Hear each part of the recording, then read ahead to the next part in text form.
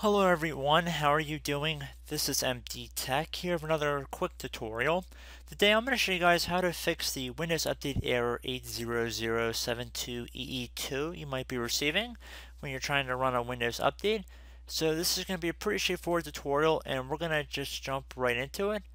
And we are going to start by heading over to the Start menu and you're going to left click on it and then you're going to type in Services. Should be listed right above Desktop App on Windows 10. So you want to left click on that. So now in the Services window, you want to go down to the bottom or near the bottom where it says Windows Update. Right here. And you want to right click on it. And you want to make sure it's stopped. Right now it's currently set to manual for me, but you want to make sure it's stopped for you. You do not want to have it enabled. So you want to turn it off by clicking on Stop.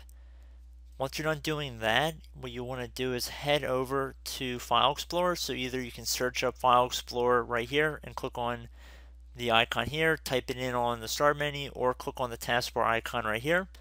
So we're going to go onto the File Explorer window, like I said, and then we are going to select this PC on the left side.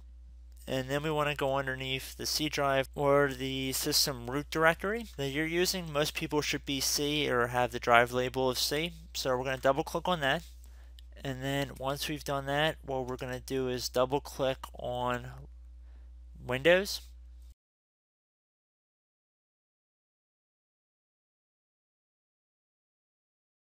And then we're going to scroll down until we get to software distribution right here. So double click on that. And then once you've went underneath software distribution, you want to double click on the download folder right here.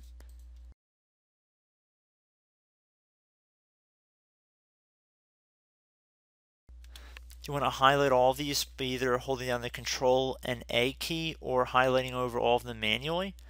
So I'm just going to do Control A, so the Control and A key on my keyboard at the same time and just hold it down. So now with all of those selected, I'm going to right click and then I'm going to left click on the delete button from this menu. You'll need to provide administrator permission to delete this folder. Left click on continue. So to speed this process up a little bit, click on this little box that says do this for all current items and then left click on continue. And then that'll definitely speed up the process a little bit here.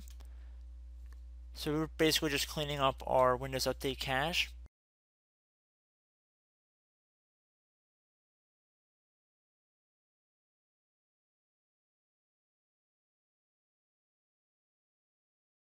So we can close out of here, head back to the Start menu, type in Services again.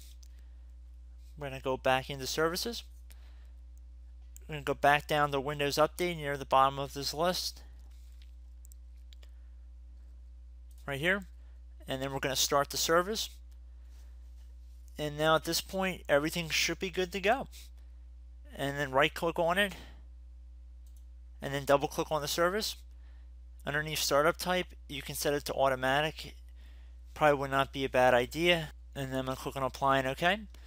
And at this point, you should be good to go. So I'm going to close out of this window. And I hope this brief tutorial helped you guys out. And I will catch you in the next video. Goodbye.